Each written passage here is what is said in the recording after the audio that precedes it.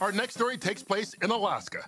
A fast-moving fire was threatening to completely destroy a family's home. Thankfully for them, a buddy was nearby.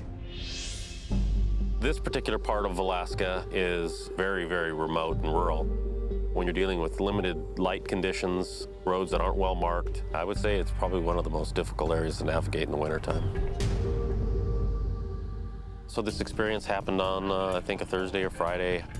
The roads were narrow, and they had berms of snow, and on the sides of that were tall spruce trees. And I was trying to see if there was like a glow of a fire at any point over those trees. I just couldn't see anything.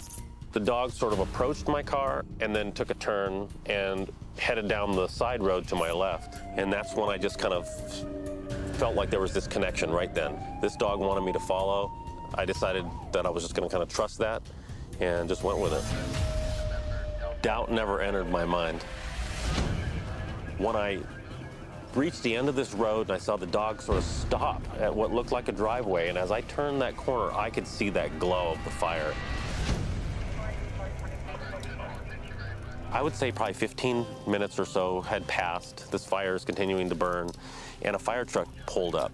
One of the firefighters said, "Man, you're not gonna believe this. At this intersection up here, we came up to the top, and then all of a sudden there's this German Shepherd there, and we followed him in." And that dog went back and did the exact same thing for that fire truck.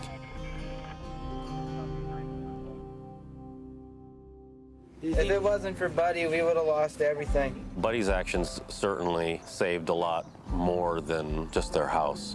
People will often try to go in and save other pets, valuables, or try to put the fire out if it's threatening their own home. I think Buddy's a hero. After that fire, Buddy and his owner visited schools across Alaska, promoting the importance of fire safety. Hey, thanks for checking out An Animal Saved My Life. Subscribe to A&E to catch all our new videos and click the links around me to watch more.